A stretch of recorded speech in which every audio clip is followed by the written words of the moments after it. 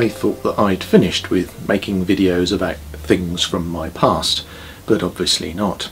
Much like going for a walk down the street and smelling somebody's perfume and it reminding you of an old girlfriend.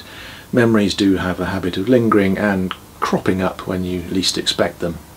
And it's no different in finding this lying around here in my dad's workshop, which is where I am at the moment, in a quiet moment.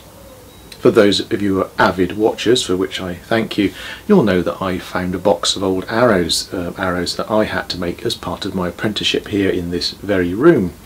They were arrows from different parts of the world and different cultures that, as I say, I had to make as part of my apprenticeship.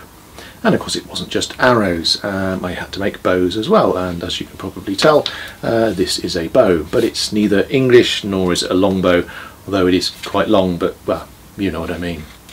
This is in fact a bow based on the Nydam Finds. I'm going to tentatively use the word. Don't say it. Viking. Viking. Viking. Oh, no, no, not Viking. But I know I'll get shot down in flames in the comment section because I did do a video about the Nydam Arrow that was a part of my apprenticeship. I'll put a link to that in the box below. You will not just be shot down in flames in the comments, but literally a volley of flaming arrows will rain down upon you and your family until only your bones are left. I will then use them to replace these stupid horns, which are not Viking. Where I did call it a Viking arrow, but just approximately Viking arrow, much in the same way as we refer to medieval arrows as being medieval, when really they're sort of Tudor, or that's what we're basing them on as far as finds and what have you goes. 'Tis truth he spake. People say medieval, but Tudor are they. And who are you? I am Tudor man. Is that a superhero? No. I represent a period in history, unlike the fantasy you art. It's not my fault I have horns.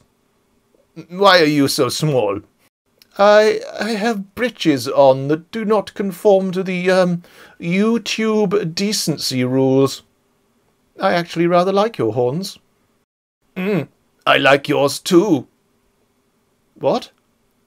It's not too dissimilar to the longbow as we know it. It's fairly short in comparison and was used in a fairly short draw, more to the chest rather than to the face, and was used with a pinch grip, hence the type of arrows that I showed in the other video. So it's very different certainly to the war bow as far as the English longbows are concerned. It's got a few unusual features on it. We've left the handle bare, just marked it here with these linen binds top and bottom. This is elm, if my memory serves. I would have made this around 1996, and in fact it hasn't been braced up since then. I did put it on the tiller. I think I took some footage of that. You're probably seeing that right now, and considering how long it is since it's been tillered, that doesn't look too bad. It would probably need some reworking if we were going to do anything with it. Some of the more unusual features that are on it, you probably can't help but notice there is a spike on here, a rather nasty spike. This is a hand-forged spike that Hector Cole made for us. It's a side-knocked bow, as you can probably see. It's just simply cut into the bow and then we've bound underneath it and glued that binding on there as well. And probably the most unusual feature is this sort of string-keeping peg in the bottom here. So when the bow is unbraced, the bowyer's knot would actually sit against that, and the string, the top loop, would still remain in this side knocked area.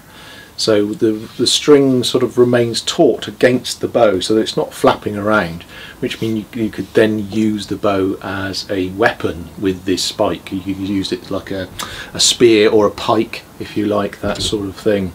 So that's why that's on there. Anyway, there we are.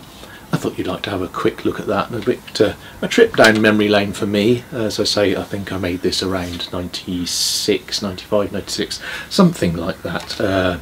Yeah, about 25 years ago, which now means I feel terribly old, and I'm going to have a sit down and put my slippers on. Thanks for watching. If you insist on watching the video about the arrows which are not Viking, then it's over there. If you want to subscribe, then you can click my stomach. And if you want to see Tudor Man's impressive codpiece, then click like. I'm not sure I want to show my breeches.